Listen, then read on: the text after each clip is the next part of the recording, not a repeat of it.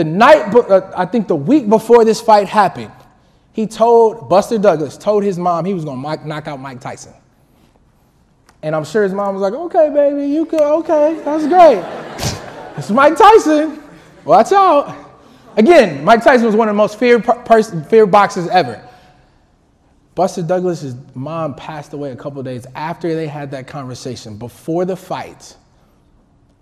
And Buster Douglas said, you know what? I told my mom I was going to knock him out and become the heavyweight champion of the world. So I'm sure he got to the fight and said, okay. And Mike did his thing, tried to intimidate. He even knocked Buster Douglas down. And he got back up and somehow brought out the energy, the dog, whatever, and knocked out Mike Tyson. Shocked the world.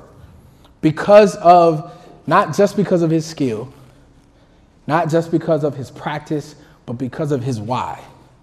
Because his mom was counting on him and he didn't want to let his mom down. So when I ask you that question, who's counting on you? That's how you go from average to great. You don't think about yourself, you think about others. You put others before you. And sometimes a little bit more is going to have to come out of you. My coach always says, before something comes to you, something's going to have to come from you. So we live in this world where we want these titles.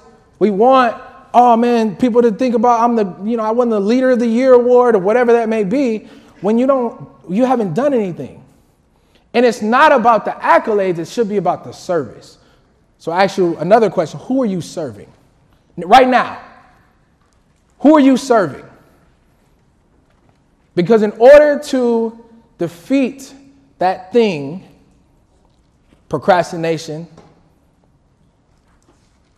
social media, average relationships, whatever those things are that you might have wrote down that you need to stop, you're going to have to do more.